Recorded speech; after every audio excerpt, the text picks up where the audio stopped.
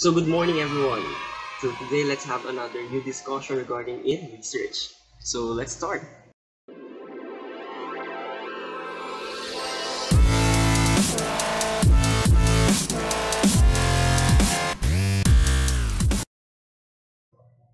And for this, before we start, let's have this kind of question. So whenever we buy our cell phone or other devices, we tend to look for the features. Uh, we have our target when it comes to the megapixel, how clear the camera is, the storage or the memory. So we have our target, or we have our focus of what to buy, specifically what to buy. And it is similar in research. So in research, we have to be specific. That's why in research, you have scope and delimitation of the study.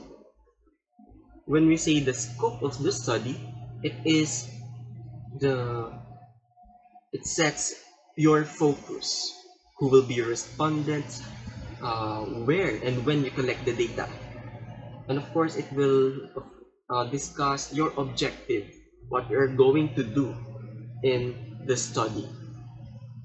And when we say delimitation, it is something like the boundary, the limit of your study.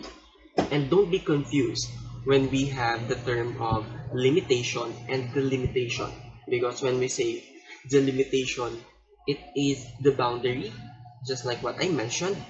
It will show, or it will discuss where you should end in conducting the study, to what extent, what is your end point, the dead end of your study. And when we say the limitation, it is something like what is the weakness, or what are the weaknesses of your study.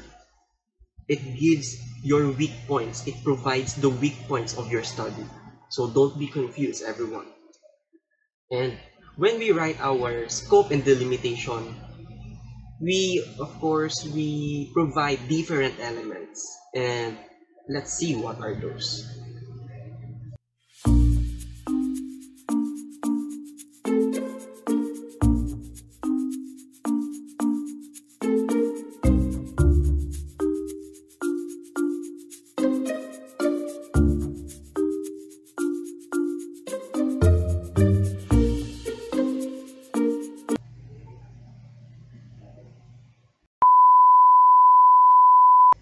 So what now, everyone?